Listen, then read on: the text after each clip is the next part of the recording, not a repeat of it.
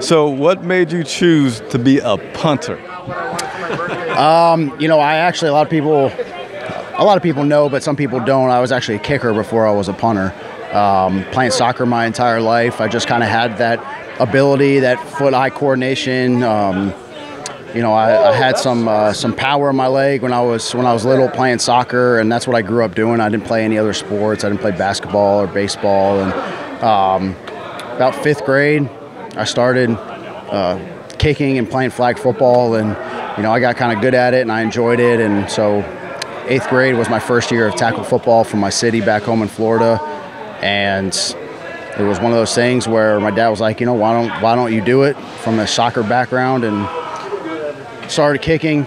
And then I just kind of molded my kicking style into my punting, and I was able to do both. And yeah. Do you ever practice field goals, just in case? I do. I mean, I still have it in the bag if need be, in case of an emergency, because freak things happen sometimes, and you got to kind of be prepared. But I don't hit too many, just because it kind of messes with the leg swing, and you're using muscles that I haven't used in a long time. Since like my rookie year coming out of college. So I do every now and then. We got 2 more. Yeah. Who is the funniest guy on the team, and why? Who's the funniest guy on the team? Funniest guy on the team, I think, would probably have to be Greg Olson. I think because his personality is so vibrant, and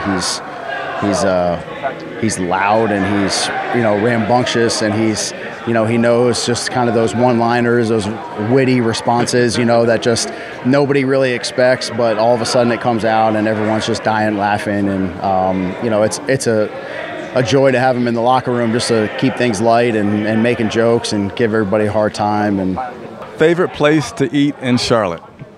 Wow, favorite place to eat in Charlotte. It doesn't eat out. I'm gonna have to say Cowfish. Yep, Cowfish in South Park. That's one of me and my wife's favorite places to go when we go on a date, and it's a nice place. You definitely don't go home hungry. That's for sure.